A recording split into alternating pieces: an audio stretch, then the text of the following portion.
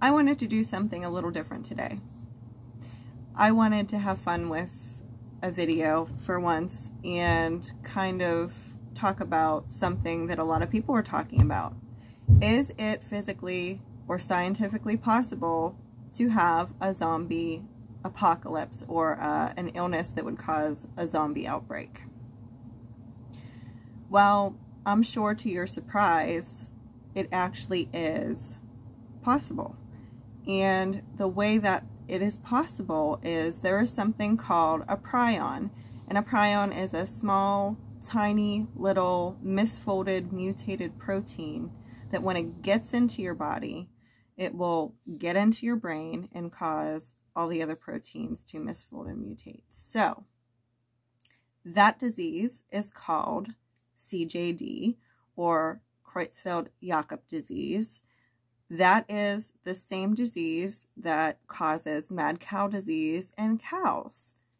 Now, from what I understand and from what I've read, is it is the variant CJD that causes crazy behavior and zombie-like motions and behavior. So let me just show you a little clip and then we'll get back into it.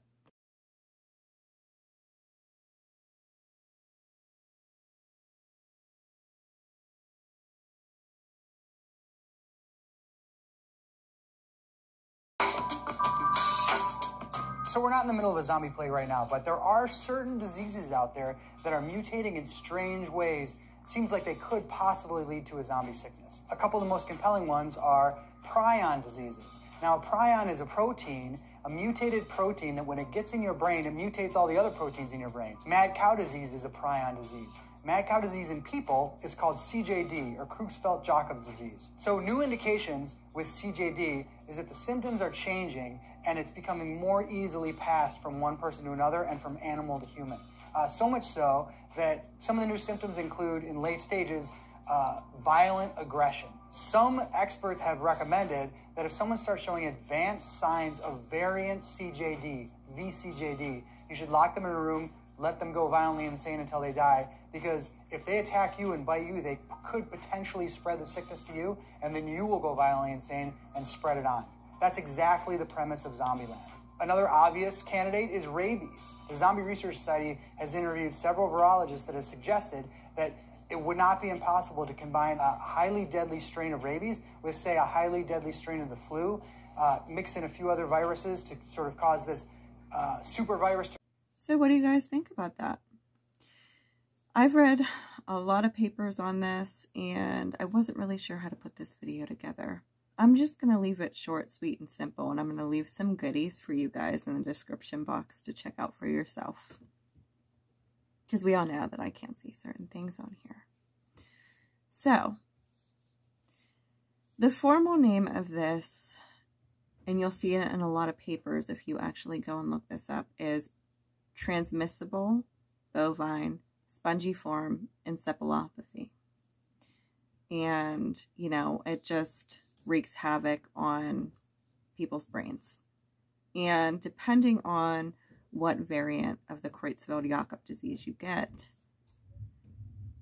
they can be transmitted differently and people act differently. Now, there is a severe form where it causes you to become, well, first people will start noticing behavior changes, and then people start getting very, very aggressive, and towards the late stages, they go insane. And from what I understand is, if you're bitten, it can be transmitted to you. I couldn't really find anything on droplets, like breathing droplets through the air, but there have been cases where caretakers have come down with it. So it's kind of cool and crazy at the same time. And I'm also going to link in the description box a study that I believe it was the University of South Carolina.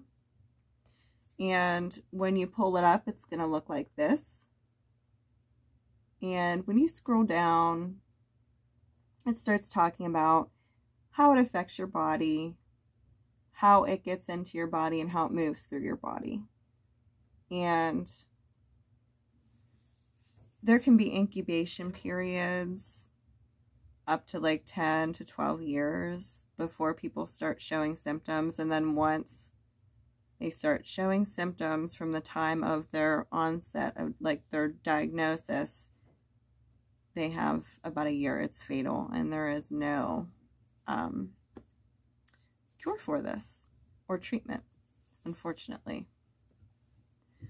So with that, I'm gonna keep this short and sweet, like I said, but I am leaving goodies for you in the description box. I apologize for not putting much content out this week, guys, but oh, it's been a rough week. We just got back from a 10-day vacation, and my kiddo was having a really hard time this week, kind of getting back into the groove of school, and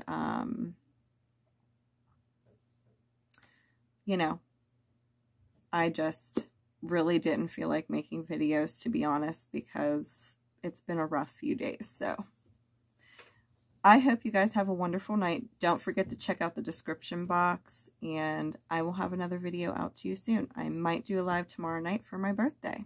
So I'll see you guys later. Bye.